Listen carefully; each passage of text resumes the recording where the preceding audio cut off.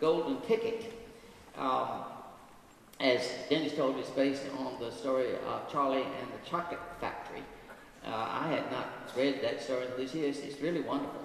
And I was looking at the score, and the score says, it has the principals looking down through, and they say, look down on a candy field. There flows a mighty chocolate river that plunges down into a distant frothing waterfall. Beyond, a mass of twisting glass pipes which suck the foaming chocolate up from the bottom of the waterfall. How in the world are they going to do that? And then there's another scene calls for a magic elevator to fly to the top of a building and land Charlie at his house.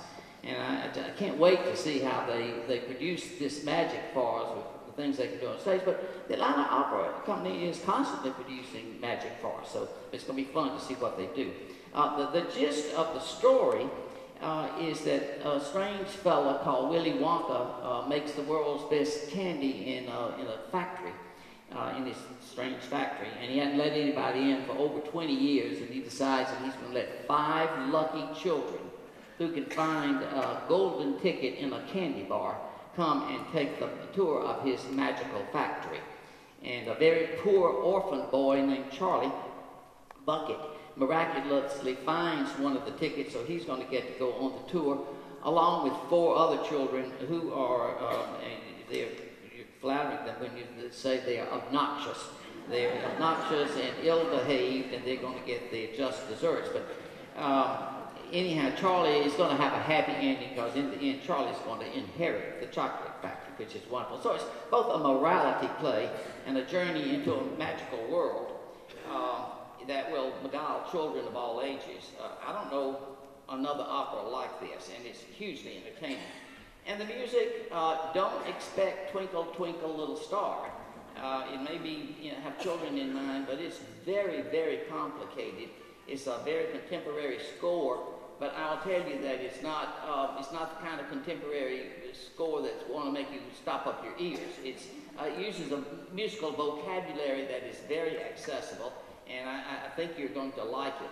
It's written by an American called Peter Ash, who turned 50 this year, and he has not been that well known, but now he's going to be known because of this opera. And it was highly praised when it was opened in St. Louis last year. So I think that Atlanta audiences are going to love it. And I really salute Dennis and his team for bringing this opera to us. We've never done anything quite like it. I've gotten wondering, how in the world are they going to put all of this on the stage? And here to tell us, we're going to have a little interview now with the stage director who will be coming in to make all of this happen on our stage, and it's Michael Shell. Michael?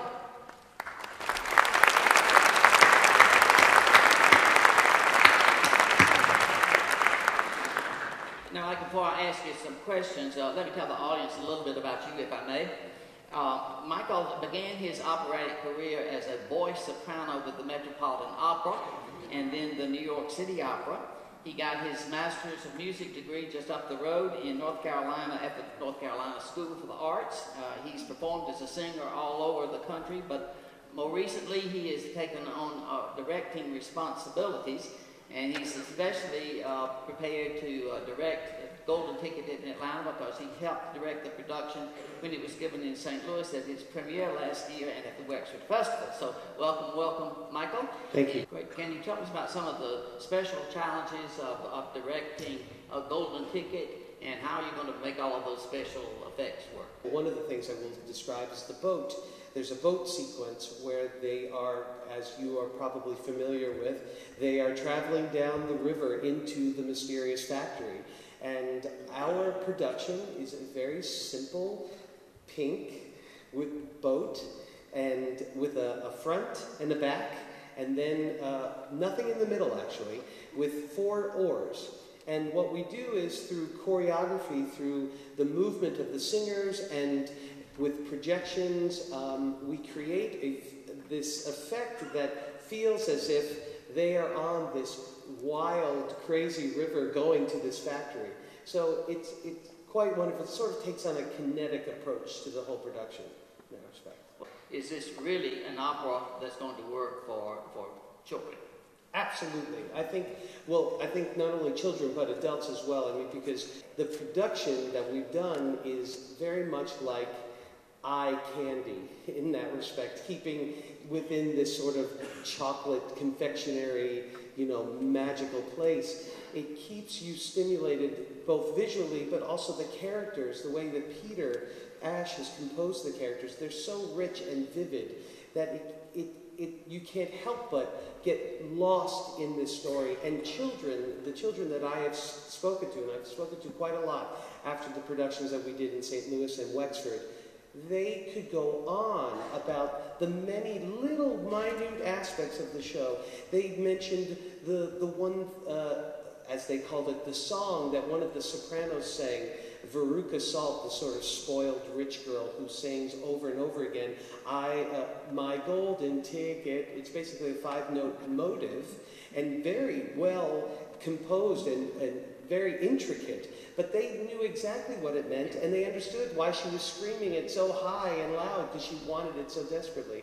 But also with children, I think it's perfect for the age, sort of the school-age child. And the show is not that long, so it really depends on the child, but I think any child that comes to it, 6, 7 years old and up, is going to have a wonderful experience, just as the parents will as well. Well, we're looking forward to it. Well, thank you very much. Thank you for having me in Atlanta. Thank you very much.